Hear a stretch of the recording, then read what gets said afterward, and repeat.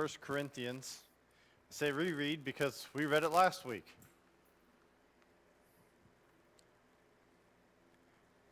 However, as it is written, no eye has seen, no ear has heard, no mind has conceived what God has prepared for those who love them. But God has revealed it to us by His Spirit. The Spirit searches all things, even the deep things of God. For who among men knows the thoughts of a man, except the man's spirit within him? In the same way, no one knows the thoughts of God except the Spirit of God.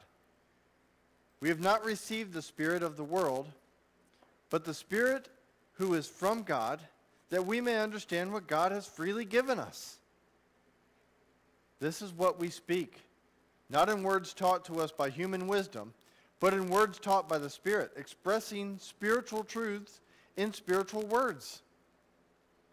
The man without the Spirit does not accept the things that come from the Spirit of God, for they are foolishness to him, and he cannot understand them, because they are spiritually discerned. The spiritual man makes judgments about all things, but he himself is not subject to any man's judgment. For who has known the mind of the Lord, that he may instruct him? But we have the mind of Christ. What do you look through?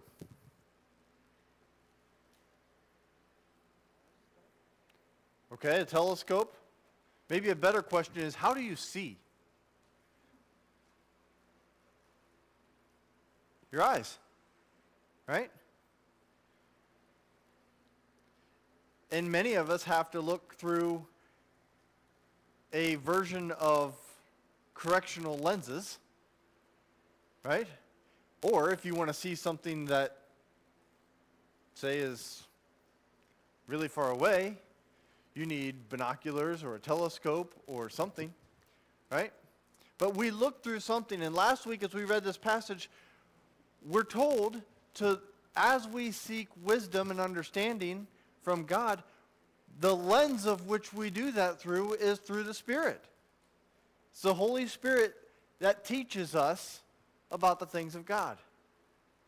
And so as we approach Scripture, as we approach understanding what heaven looks like, and what we need to do, what our part in still being here until we get there, the Spirit is who teaches us. It's through that lens that we can understand Scripture and what it means to be here doing whatever it is we're called to do, right? Because if you take the Bible and apply worldly wisdom and worldly understanding from its concepts, what do you get? You get what? Mud.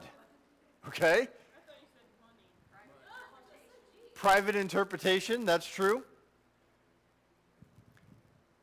If we use someone else's understanding of what God has written, then the Spirit, we end up with something less than what God had intended. Yeah. Isn't it like that children's book? Hang on a second. It's like that children's book where everybody's feeling a different part of the animal. You know, somebody's holding onto the tail and somebody's hanging something else, and, you know, depends on where you are in your steps of life, maybe, as to how you interpret or how you were raised or what lens it's giving to you in the first place. Indeed. Which is why it is a loving thing. Sometimes it's a difficult thing to do, but when you see someone who is interpreting Scripture with any other lens than the Spirit, it's a loving thing to instruct them and help them learn what it means to interpret through the Spirit. Because if we only ever apply our own understanding or the worldly understanding of Scripture, we end up with a mess. Right? That's just, there's no other way to describe it. It's less than what God had intended. And that's what creation now is. What we see is less than what God had intended because of the fall. And it's the reason why God is continuing to do his work here of redemption. And he invites us as his ambassadors to be ministers of reconciliation because of all of this mess that's currently here. And it has to be done through the lens of the Spirit. That's what we see in this passage.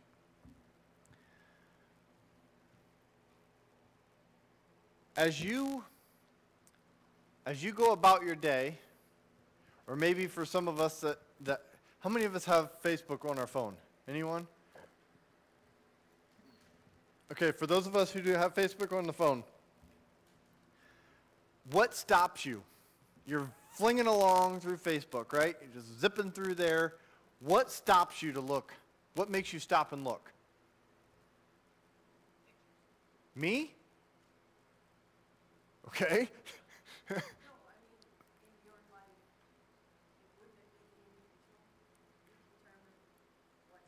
Yes, and that's what I'm asking. Like, it is you.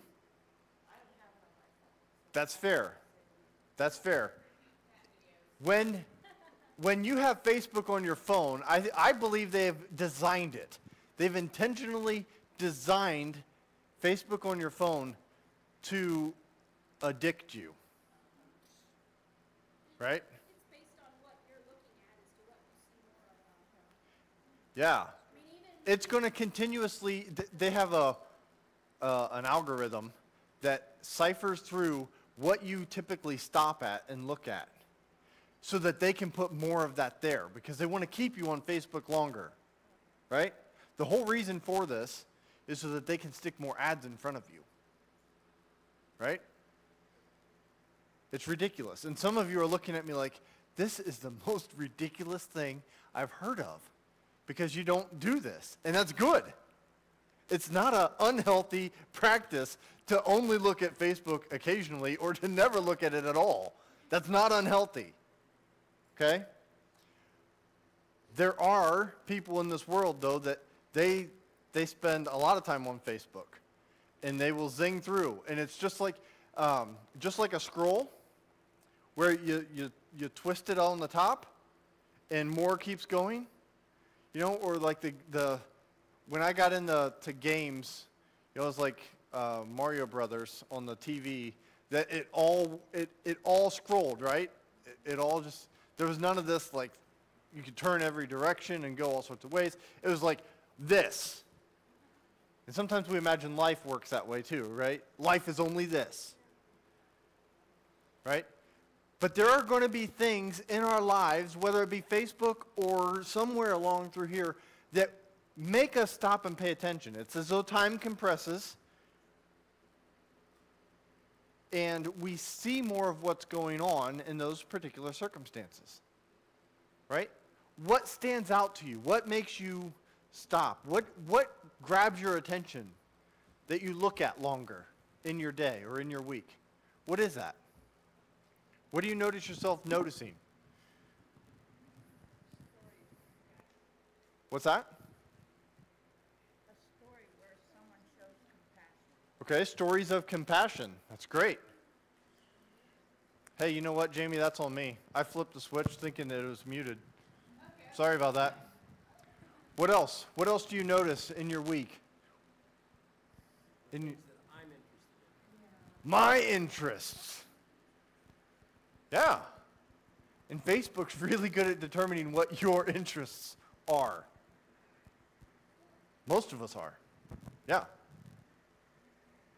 I mean, if you don't believe this happens, go to Amazon when you're logged in, look at something. And then next time you get on Facebook, that's all you're going to see is advertisements for whatever that was you were looking at. That's true. So if I ever want to buy something for my husband, I can't do that when I'm logged in because when he lurks on mine, he would see that, whatever it was I was thinking about buying him. Because he doesn't have his own page, he gets on mine. Oh, that's fun. But yeah, I mean, so just pay attention because they do that and, you don't always realize that. So where else is that happening? It happens all over the place. Sure.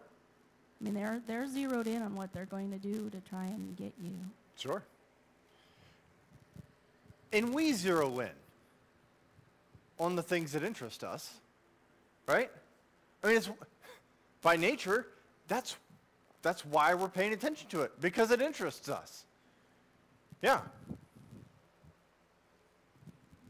I look for things I'm interested too, but sometimes I'll go past something that I know I don't want to look at, and then I go back to see who posted it, whether it's somebody I care about or a stranger.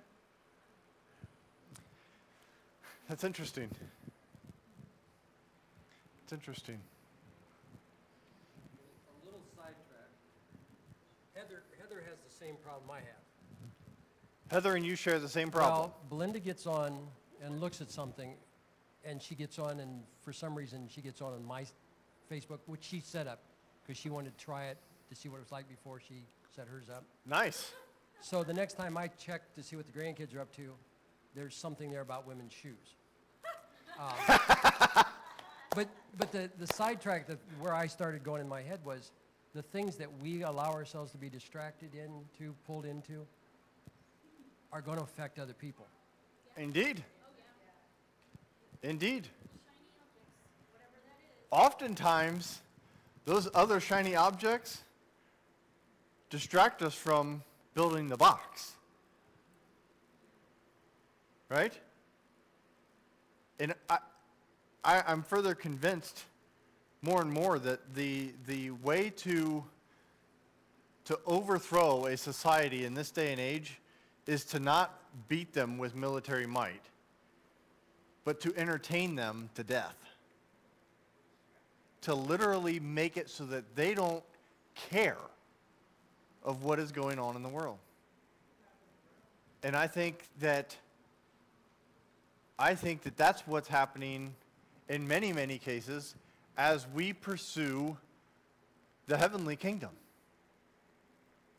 We get so distracted by this life that we forget that this is not our eternal home.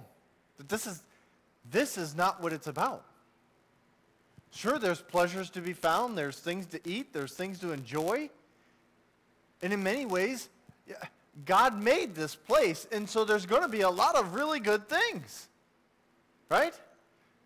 He made it, and what did he say about it when it was all, when he made mankind, what did he say? Very good. It is very good. So by design, this place has a lot of very good stuff. But when we mess up the perspective, and we mess up the importance of the different things, when we make the creation more important than the creator, it all gets messed up pretty bad. And so that's why we must rely on the Spirit. We must recognize what grabs our attention. And when we recognize what's grabbing our attention, we must wrestle with then, is this glorifying to God? Or maybe, how is this glorifying to God? Or how is it not glorifying to God? And what am I called to do because of that answer? Right? We need to continue to let the Spirit teach us and refocus what we see in this life. Right? Because things are going to catch your interest. Things are going to catch your eye. Something will. I don't know what the numbers are of what we actually see, but there's much, much, much more going on. There's many, many more things that we see that our mind just says, that's not important, and doesn't take time to process it. You're seeing something right now, and I'll almost guarantee that none of you are paying attention to it. You ready for this? You're seeing the revolution of that fan blade. And you're not paying attention, are you? You hear it. You actually see it flipping around like crazy. I don't know how many revolutions per minute that's making. Overall, I feel that that's cooling me off. It feels good. I enjoy it. But even that, I've had to slow down actually draw my attention to it and think about the benefits of what the fan's doing in life. But for most of us, who cares? It's hot, the fan's on. That's a good thing. I'm not going to think about it much more than that. There's birds that sing every day that often we won't even hear or we won't even process because there's more important things that our mind is processing, right? There's going to be many, many, many things that we see that we don't process through because there's more important things. And we have to wrestle with what is more important and how do we set the things that God's asking us to wrestle with up higher on the list. Not just from I need to manage my behavior better.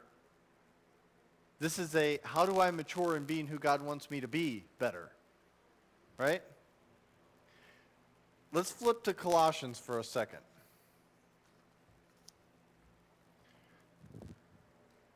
And I know that, we're talking about heaven, and yet that's the series that we're in, is a series on heaven, right?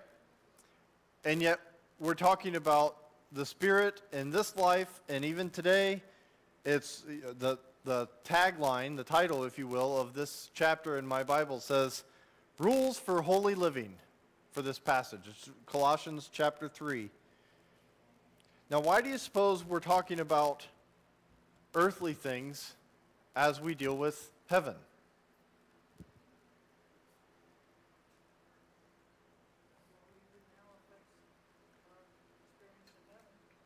What we do does affect our experience in heaven. You're right. Yep. This is going to be like heaven comes down to earth. God makes his dwelling among us as he restores and makes a new heaven and new earth. And we're going to be talking about that. All right? How we go about living this life now, though, affects what we understand and what we're going to be focusing on as we learn about heaven. So we've got to be able to click through the lenses so that we're seeing appropriately. Otherwise, we get this misaligned vision of what heaven is, not because of our lack of ability to understand, but because of our desire of us wanting to make heaven what we want it to be, instead of allowing heaven to show us what it is. Right? And we're going to experience that. Peggy and I and Jamie were talking about that this morning. If you've been reading the passages, Jamie, do you have that? Can you put up the passages that we need to be reading? Some of you may have read this last week and said, oh my gosh, that's a lot of passages we need to read this week. Right? It is a lot of passages. I've got good news if you didn't read them yet. Those passages are passages we're going to be talking about in consecutive weeks. We'd like for you to be reading them so that you're familiar with them. We can talk about them in a way that's not the first time recently that you've heard them or read them, okay? But as we wrestle through what some of these passages are, as we deal with what the Spirit is revealing to us, we have to have a quote, correct perspective of what this looks like. Otherwise, we do what we experienced this morning with Peggy and Jamie and I we read a passage that has a physical description of something, and we make it what we want it to be instead of allowing it to reveal what it is. Right? If I tell you that there's a blue ball in the room, how big, the first question that we all have to wrestle with is how big is the ball? Right? What shade of blue? Does it bounce? Or is it like a bowling ball? I mean, there's loads and loads of details that we automatically insert into a given description. So as we learn about heaven, we have to gain a perspective or understanding of what the correct version of that may be. All right? Colossians helps us gain some of this, right? Since then, You have been raised with Christ. This is Colossians 3 again, starting verse 1. Since then you have been raised with Christ. Set your hearts on things above, where Christ is seated at the right hand of God. Set your mind on things above, not on earthly things. For you died, and your life is now hidden in Christ, in God. When Christ, who is your life, appears, then you will also appear with him in glory. Put to death, therefore, whatever belongs to your earthly nature. That seems a little intense, doesn't it? Put to death, therefore, whatever belongs to your earthly nature.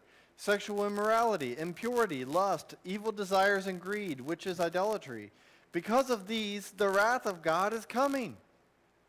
You used to walk in these ways, in the life you once lived, but now you must rid yourselves of all such things as these: anger, rage, malice, slander, and filthy language from your lips.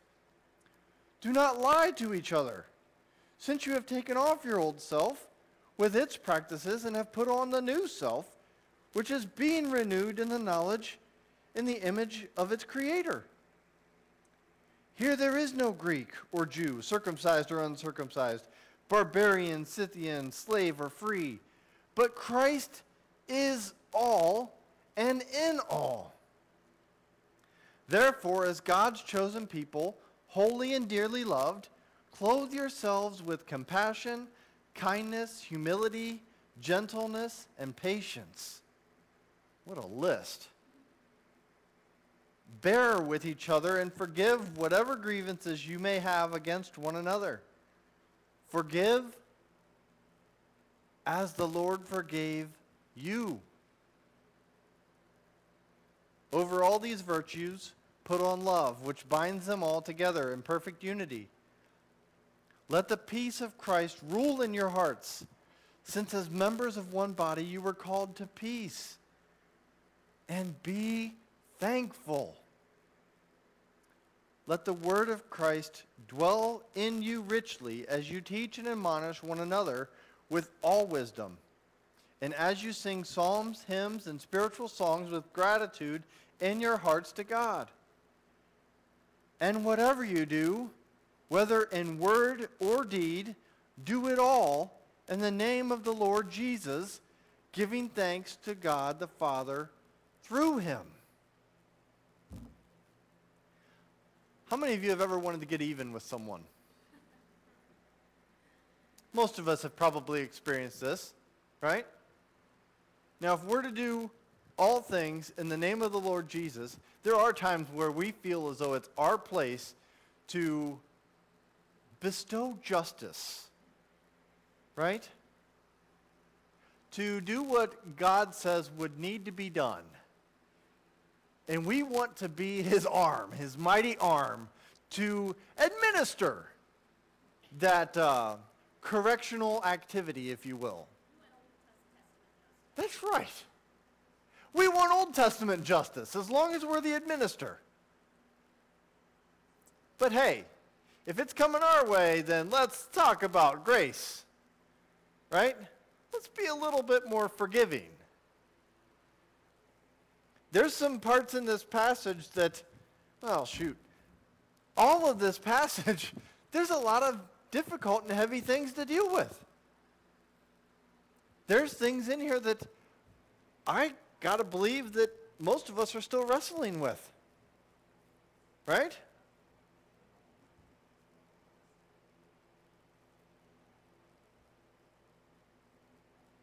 As we look at what heaven is going to be like,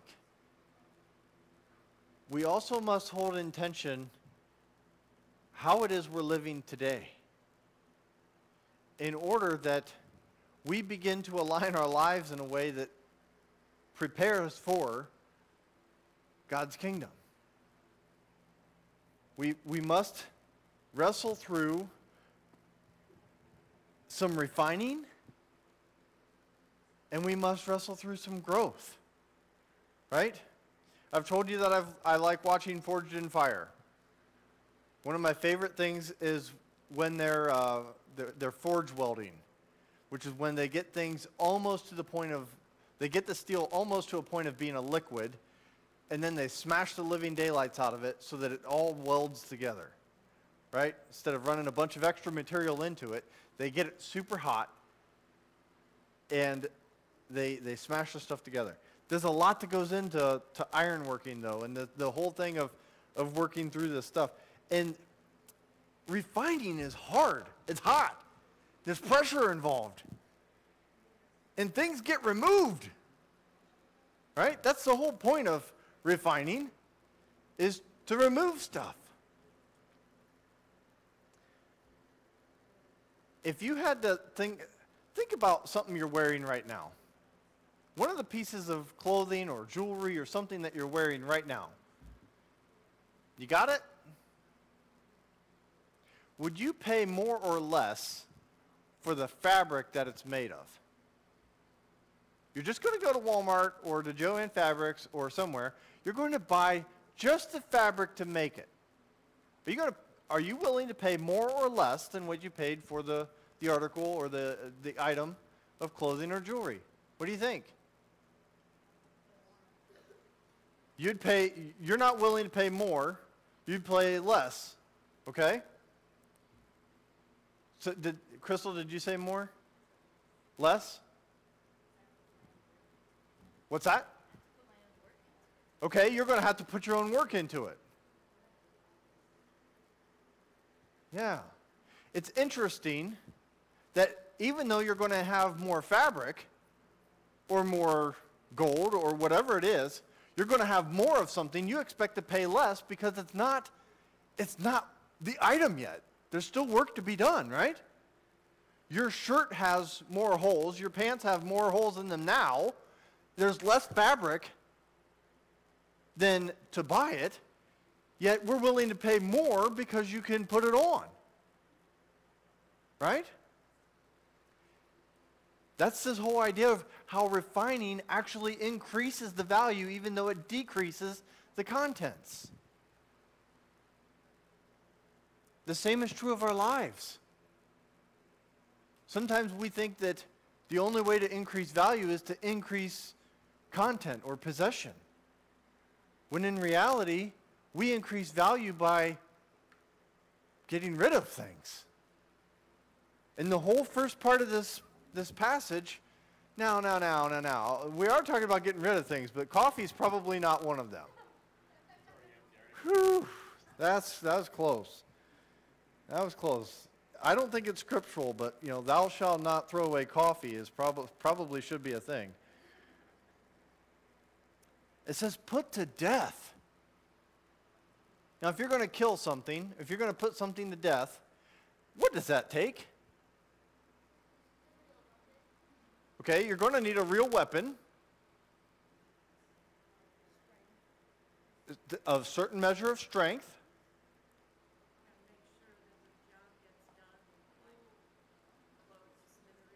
Yeah, you got to make sure it gets done. Isaac has been watching some hunting shows, right? He likes watching hunting shows.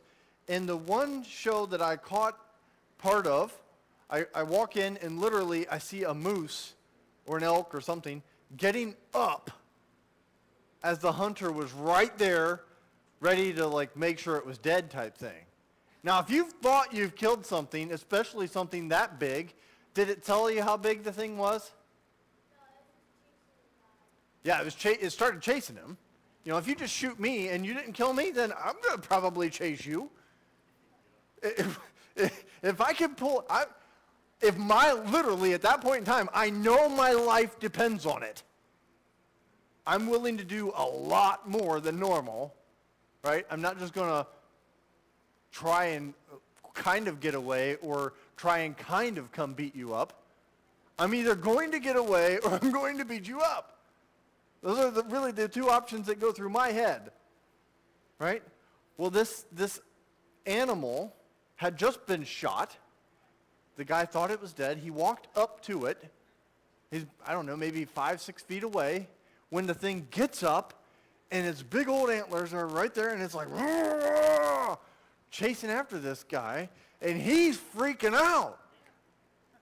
I got to believe most of us would. Because he thought it was dead and it wasn't. Right? And the matter got resolved not because he was skillful in escaping or he drew another weapon and shot it or anything else, but because his friend, his hunting partner, drew up his weapon and put another bullet in the thing. There are going to be times when, as we're told, put this to death, that we try to do that very thing. We're going to simply go through our human efforts and I'm done with this. I'm going to do this. Right? And there are going to be days when we think we've got it done. When we think we've put this to death. And lo and behold, something shows up in this list. And it rears its head. It rears up and comes to attack us. Why? Because we're trying to kill it. When you're trying to kill something, it often doesn't like being trying to kill. Try to be dead. Yeah, whatever that is, however you say that. It doesn't like it. I don't want to die. Nothing does. Nothing wants to die, and it certainly doesn't go willingly. All right? The things in this list, they don't go away easy. And there may be days when you need someone else to put a bullet in the thing. There are going to be times when you may be doing something, and because of love for one another, we need to say, you need to check what you're doing here. You need to watch and see what it is that's taking place. Because these types of things, especially when you try to kill them, they will attack you with fury. None of these go down willingly. They may lie in wait for you to come close, and then they're going to try and chew you up. So as we look at this list from the first part of this chapter, whatever belongs to your earthly nature, well, that pretty well sums it up, right? He goes into detail a little bit. Sexual immorality, impurity, lust, evil desires, and greed. Do you leave anything out? I think you pretty well spelled it out with the first part of that of your earthly nature, your selfishness, if you will. But then he spells out some more. You must rid yourselves of all these things, such as anger, rage, malice, slander, and filthy language. Don't lie, since you've taken off your old self with its practices and put on the new self. And then he says this whole stuff about there's no distinction, there's no separation, there's no identifiers that matter except Christ. We have to put ourselves to death, oftentimes daily, many times hourly, maybe even moment by moment. We have to re-put ourselves to death that we may do what Christ wants us to do. And that's tough. It's hard work. But it's worth it. How many families in our culture have clothing lines? Do you know?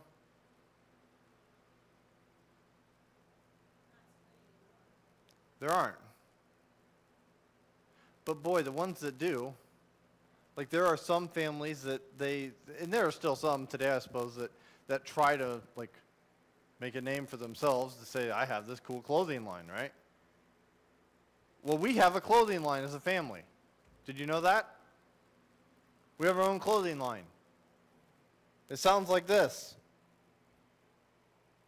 compassion, kindness, humility, gentleness, and patience. I don't know what our logo is. Fish, the cross, there's probably several options, but that's the mark. That's the attire of our family. It's what we wear. You will know when you you'll know what it looks like when someone has compassion, when someone has kindness, humility, gentleness, and patience. It's fairly, in many cases today, it's fairly uncommon. But that's what we're called to wear. That's what's called to be in our dressers, if you will. As we continue to look toward heaven, it's probably worth a look in our spiritual dressers, if you will, of what are we wearing? What's our clothing look like? Are there rags of anger and malice? Are there socks that have some holes in them that would have been remnants of sexual immorality or impurity?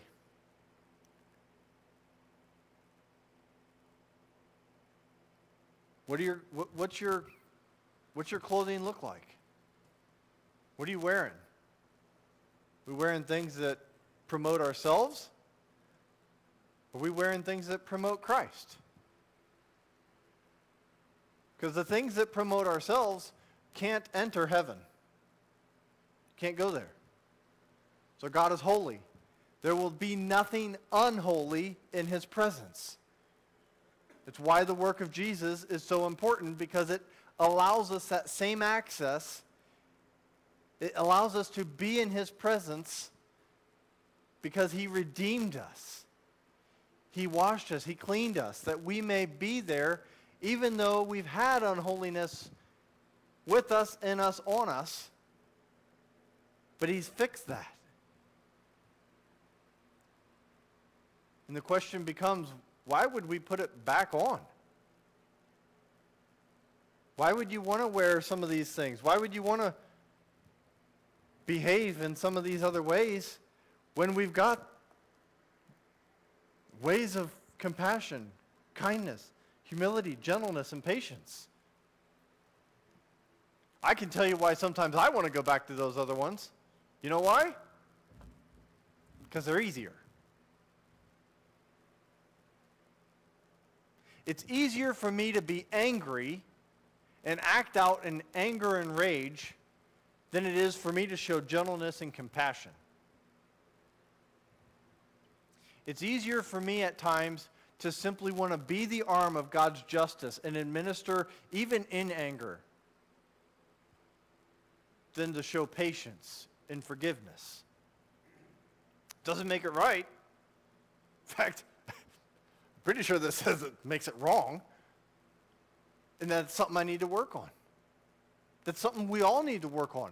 If we're wearing certain parts of this attire that need to be put to death, I mean, sometimes it's hard for some of us to throw clothing away, right? Especially if it's still a nice shirt. Oh, that still has the tags on it. That's great. That's my favorite. It's my favorite sweater, my favorite jacket, my favorite necklace, my favorite hairpiece, whatever it may be. Put it to death. Shoot it. Burn it. Throw it away. Do whatever you've got to do to get that sucker gone. It's hard. Yet we're called to do so, and we're called to live into this life as God's chosen people to show compassion, kindness, gentleness. The Spirit's going to direct us. He's going to help us. But we've got to be willing to let him work. And that's hard. I like your clothing analogy. If I, instead of picture... It's not mine, it's in here. I know, but I've always thought of it as part of character and not as clothing I wore. And when you were talking, picturing it as clothing, what I was picturing was some clothing that had become really gross, whether from vomit or pee or being dumped in a sewer or whatever.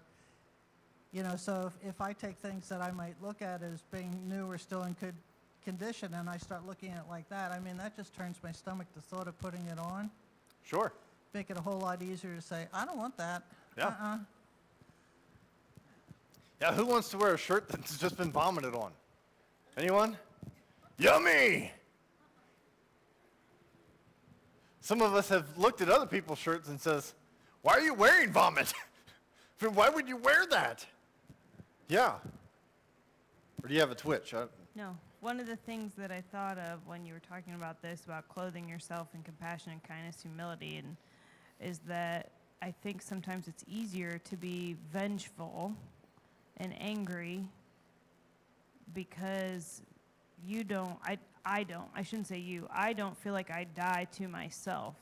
But if I have to be compassionate and merciful and humble and, you know, of what sort, that's kind of like you have to be willing to bow to the other person's need almost. I don't know. That sounds terribly selfish, but I kind of feel like that's where I landed on that. That's fair. We have to. We have to put ourselves to death. And the tough part about this, one of the hardest things about being compassionate, wearing compassion and kindness and gentleness and humility, one of the hardest things about that is we often have to do it when the other person is wearing anger and rage and impurity and lust and selfishness, whatever that may be. They haven't put themselves to death yet, and yet we have to. What the crap is that all about? It doesn't seem fair, does it? What in the world? But when we begin to see how great of a clothing line God has given us, it may be difficult at times to start wearing it, but when you see the wearability of it, to see the benefits of what it looks like to wear this family clothing line that we have, to know that someone can literally throw up on you. I mean, that's what it feels like sometimes, right? Someone's literally just throwing up on you. Or they're shooting you with food during a food fight or any number of things. And to be able to simply take the clothes, wash them, and see them come out as clean as they come. To know that someone can throw scissors or a knife or something at you and it doesn't rip or tear. It may hurt. I mean, you get hit with a bulletproof vest by a bullet, the bullet's going to stop, but it's still going to hurt.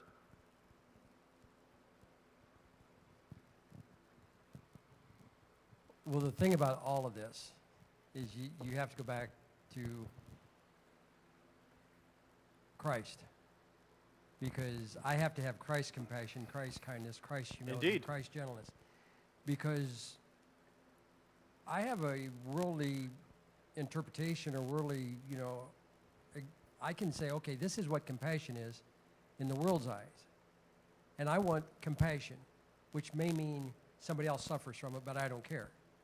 You're right. And so all of these things, because if there's one thing that convinces me that resurrection is true, it's how fast the old man gets resurrected. Indeed. And so anger and malice and all of this stuff is right there all the time, which is why we need the fellow with us to help us out. When we've missed the mark, Yeah.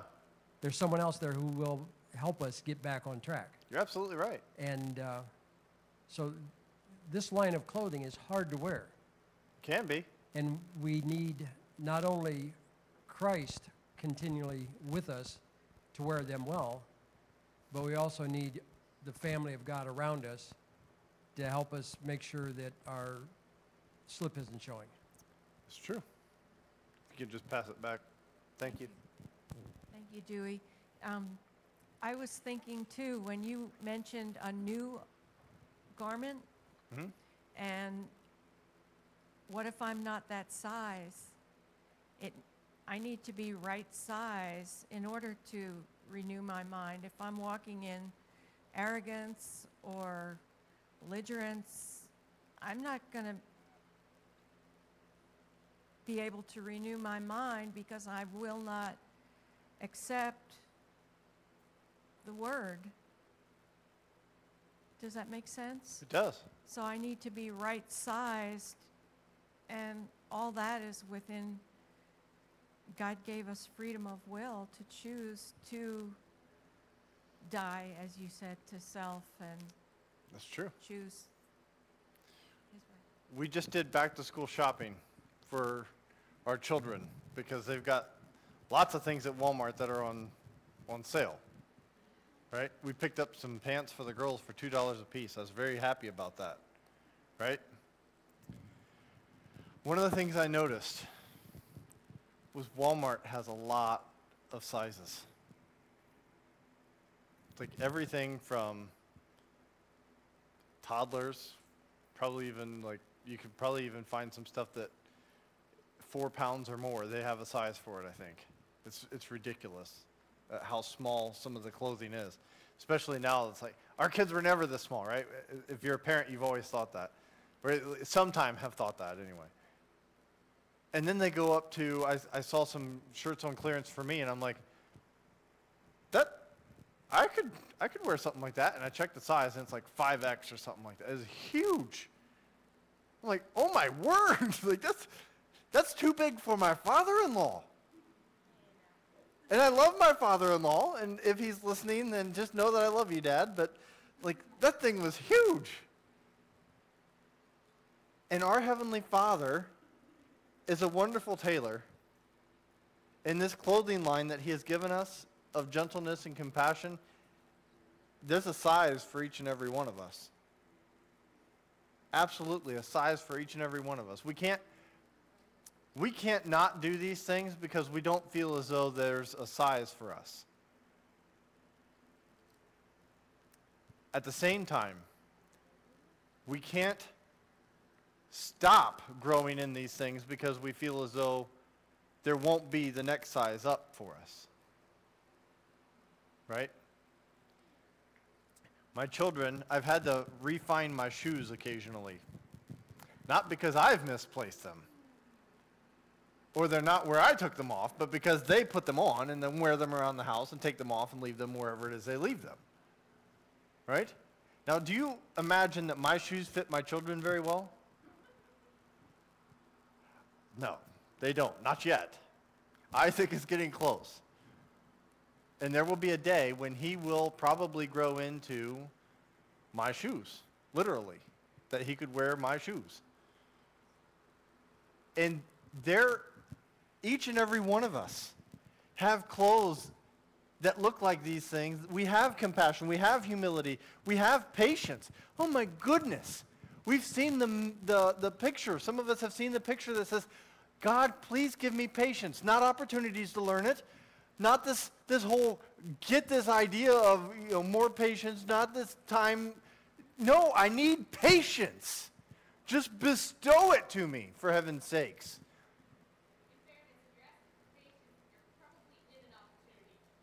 Stop. But there's clothes that God already has prepared for us that are bigger than what we can currently wear. He's already prepared it. He's got them ready, and He wants us to grow into that. That we may be who He's made us already to be. It's already in us. We just have to get rid of the other stuff that's there. Because it doesn't fit. Now, if something doesn't fit, it either means it's too big or too small, right? Now, we've worked through some of the stuff of saying how there's things we need to get rid of.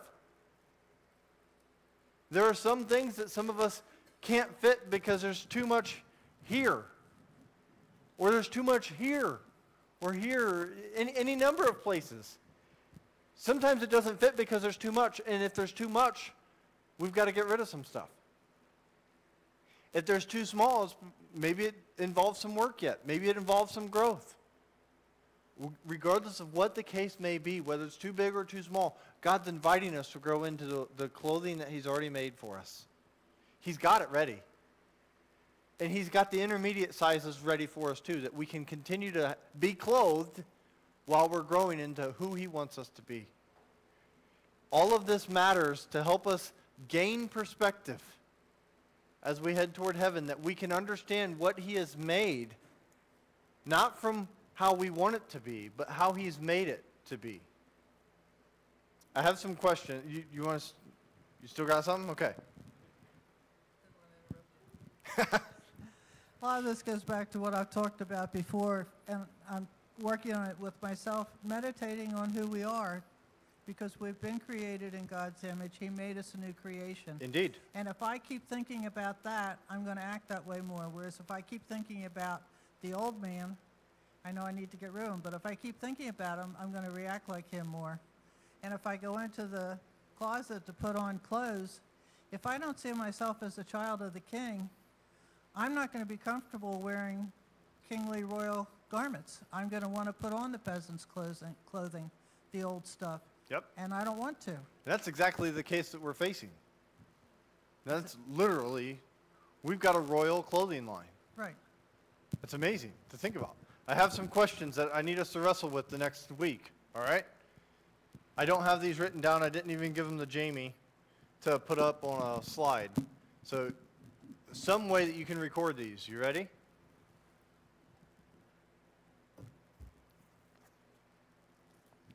There's 4 questions. And you may need to think about these more than once. Maybe even more than once a day. What are you wearing? It's the first question. What are you wearing? And think back to the context of what this passage is talking about. Are you wearing the peasant's clothes, the anger, the malice, the sexual immorality, impurity, lust? Are you wearing that? Or are you wearing gentleness, kindness, compassion, forgiveness? What are you wearing?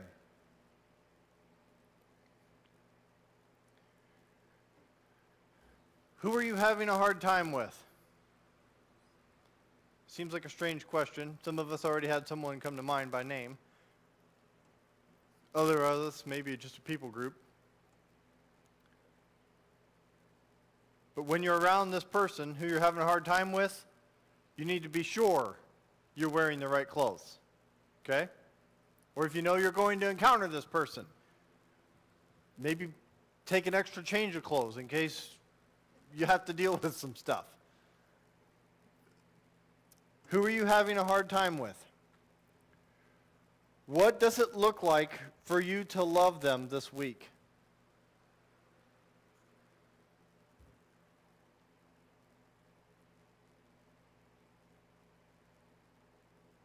We didn't talk about this much, but one of the things that Paul tells the church is to be thankful. Just a really short sentence that he says. And be thankful. Goodness, we've met plenty of people that aren't, haven't we? We've been that person sometimes. Be thankful. So the last question is, which one do you have last, Peggy? What does it look like for me to love them well? The person you're having a hard time with. And then I'd like for us to reflect on, what do I have to be thankful for? Most of us are pretty skilled at finding the things that we are frustrated with or that make us upset, that bring rage, malice, whatever kind of thoughts may arise. Many of us are good at finding those things. Most of us probably struggle with being thankful. The church, the Colossians, struggled with this too. I think that's why Paul tells them. He's not telling them to encourage them further. I think he's telling them because they were struggling with it. Be thankful. Right? I say it so meanly. Be thankful. We have reason to be thankful. Let's be thankful. Not just recipients of why we can be thankful. Let's be thankful. What do we have to be thankful for? And the last is an activity that we need to keep in mind. The last thing here is the way by which we do things. Okay? The way by which we do any and everything. It's going to help us want to wear the right clothes, because if we're in the wrong clothes, this is going to look really funny. All right? We're told at the end, verse 17, and whatever you do, whether in word or deed, whether you're talking or doing, do it all in the name of the Lord Jesus, giving thanks to God the Father through him. This looks really funny if we're doing something in the name of Jesus that's of the wrong clothing line. Okay? We can say that we're doing this in the name of Jesus, but it's not glorifying to him. It's not edifying to us. And it just makes a mess and confuses people. Okay? So consider what you're wearing, who you're having a hard time with, how do you love them well, what do you have to be thankful for, and everything that we do this week, may we do it in the name of the Lord Jesus. Do it all for him. Okay? Lord, we thank you. We thank you for the clothing line you've given us. Lord, we ask that you help us wear it well. Lord, in the areas that it's too tight, we ask that you help us lose the pounds, lose the space, whatever it may need. Whatever's taking up that area, we ask that you help us lose it. That you help us put it to death. Not even lose it so we can find it again. Help us put that sucker to death. Lord, we pray that you help us to follow you well.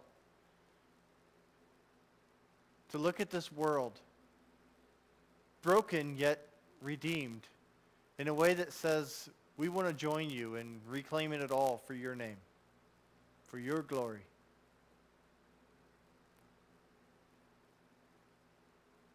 Lord, help us go well, to do your will, to bring glory to you, be in your family. In Jesus' name we pray. Amen. Go forth to love and serve the Lord. Have a great week.